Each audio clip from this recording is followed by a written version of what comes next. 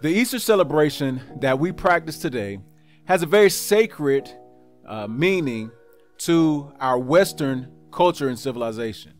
Here in America, we will see our churches filled to capacity while gentlemen walk in with their most handsome suits, ladies adorn their most beautiful dresses, while children learn their Easter speeches and perform all their great talents so that we can commemorate the resurrection of Jesus Christ. And there are hunts for these little magic treasures all around the nation. But where did this celebration come from? Is this celebration biblical? And as we celebrate this Easter occasion, who does it benefit? Well, you want to stick around because you know I want to talk about it. Let's go. The blood that Jesus shed. Welcome to the Ready Brew. My name's T. Edge, King Beaker for the Brew. And today we are talking about the Easter celebration. But before we get started, I'm going to ask that you click that little button down there and subscribe to the channel because it helps immensely get this information out there. But today we celebrate Easter in place of the Passover, which is a biblical event. And we need to see what the scripture says about Passover. So beginning at Exodus chapter number 12, beginning at verse 3. Speak you unto all the congregation of Israel, saying, in the 10th day of this month, they shall take to them every man a lamb according to the house of their fathers, a lamb for a house. Your lamb shall be without blemish, a male of the first year. Ye shall take it out from the sheep or from the goats. And ye shall keep it until the 14th day of the same month. And the whole assembly of the congregation of Israel shall kill it in the evening. And they shall take of the blood and strike it on the two side posts and on the upper doorposts of the houses wherein they shall eat it. And thus ye shall eat it with your loins girded, your shoes on your feet, and your staff in your hand. And ye shall eat it in haste. It is the Lord's Passover. For I will pass through the land of Egypt this night, and will smite all the firstborn in the land of Egypt, both man and beast, and against all the gods of Egypt I will execute judgment. I am the Lord. And the blood shall be to you for a token upon the houses wherein you are. And when I see the blood, I will pass over you, and the plague shall not be upon you to destroy you, when I smite the land of Egypt. And this day shall be unto you for a memorial, and ye shall keep it a feast to the Lord throughout your generations. Ye shall keep it a feast by an ordinance forever. So this feast, known as Passover, was supposed to be something that was forever celebrated. Not replaced, but forever celebrated. However, when the Christian church arose, the Passover was replaced by Easter. And Easter was in fact a feast of celebration. Let's go and see what the early historians had to say about this feast known as Easter. In the book, The Greek Ecclesiastical Historians of the first 6 centuries of the Christian era, in 6 volumes. At the bottom of page 221, chapter 23, it says, our English word Passover, happily in sound and sense, almost corresponds to the Hebrew, of which is a translation. The Greek Pascha, formed from the Hebrew, is the name of the Jewish festival applied invariably in the primitive church to designate the festival of the Lord's resurrection, which took place at the time of the Passover. Our word Easter is of Saxon origin. So the word Easter comes from the European tribe/nation known as Saxons or Saxon. Midway of page 222, it says, hence there were synods and convocation of the bishops on this question, and all unanimously drew up an ecclesiastical decree which they communicated to all the churches in all places, that the mystery of the Lord's resurrection should be celebrated on no other day than the Lord's Day, and that on this day alone we should observe the close of the Paschal fast.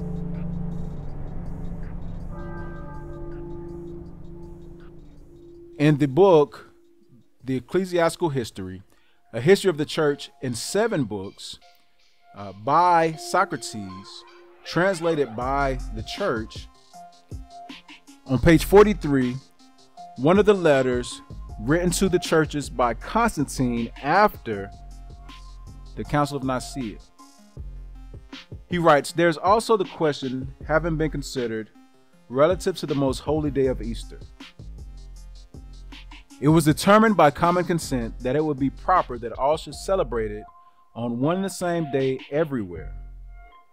For what can be more appropriate or what more solemn than that this feast from which we have received the hope of immortality should be invariably kept in one order and for an obvious reason among all. It seemed very unsuitable in the celebration of this sacred feast that we should follow the custom of the Jews." But wait a minute, I thought that God told the Jews that this should be a feast forever. Constantine further writes, "Let us then have nothing in common with the most hostile people, the Jews. And it is noted that since then it was desirable that this should be so amended that we should have nothing in common with the nation of parricides and those who slew their Lord." So the Easter feast replaced the Passover because the Christian church wanted no ties to the Hebrews or the Jews who the Passover was given to. They believed that Jesus had now come and give the priesthood to the Gentile church in place of the Jews. Socrates gave his own opinion in chapter number 22 on page 399. I may perhaps be permitted here to make a few reflections on Easter. It appears to me that neither the ancients nor moderns who have affected to follow the Jews have had any rational foundation for contending so obstinately about it, for they have altogether lost sight of the fact that when our religion superseded the Jewish economy, the obligation to observe the Mosaic law and the ceremonial types ceased. So even Socrates, a man who claimed to have no religious affiliation, still held to the Christian or Catholic ideologies that the Jewish economy and ceremonies had ceased because Christ had now given right or priesthood to the Gentiles. He further writes on page 402, "But all other Christians in the western parts, as far as the ocean itself, are found to have celebrated Easter after the equinox from a very ancient tradition. It becomes us to have nothing in common with the perfidious Jews." So instead of following the Passover that God had intended, they now decided to follow the Easter feast after the Gentile or European customs that came from as far as Saxony, because to them the priesthood had now come to the Gentiles, so they were to keep Gentile customs to celebrate the resurrection of Christ. Forward to page 38.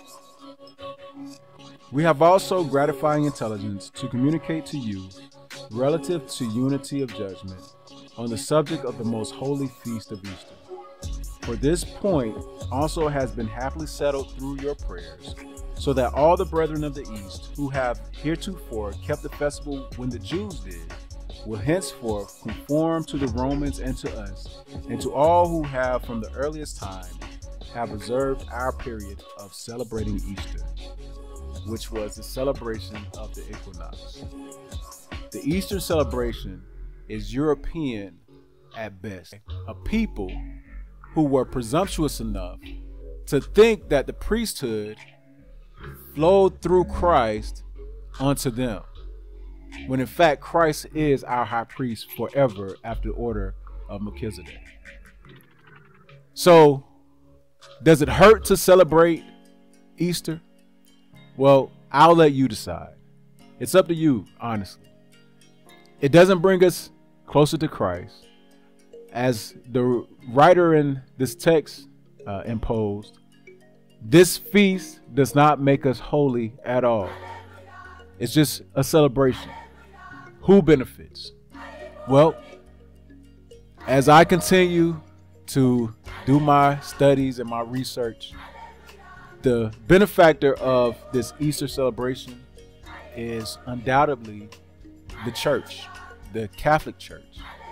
And it doesn't matter if you're Baptist, if you're Methodist, if you're African American Methodist, if you are Holiness, if you're Seventh-day Adventist, if you are Mormon, if you're Jehovah's Witness, if you're whatever denomination, you are considered a Protestant. Protestants come from the Roman Catholic Church.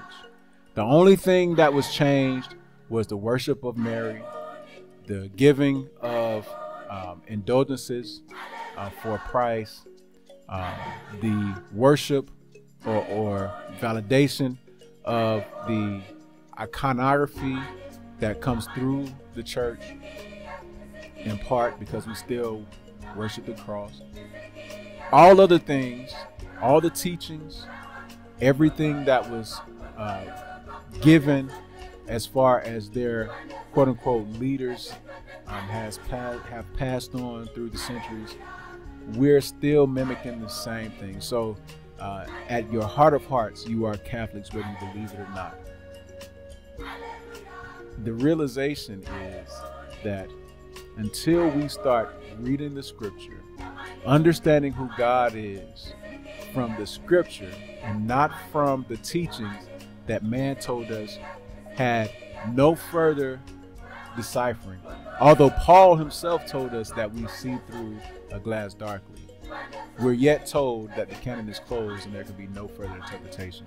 And that comes from a church who has, for the last 2,000 years, had a hold on the entire world and a grip on society. But if you think I got something wrong, leave those comments down below. If you want to get in touch with me, you can reach me at thereadybrew@gmail.com. I'd like to thank you once again for joining me here at The Ready Brew. And until the next time, peace. That gives me strength from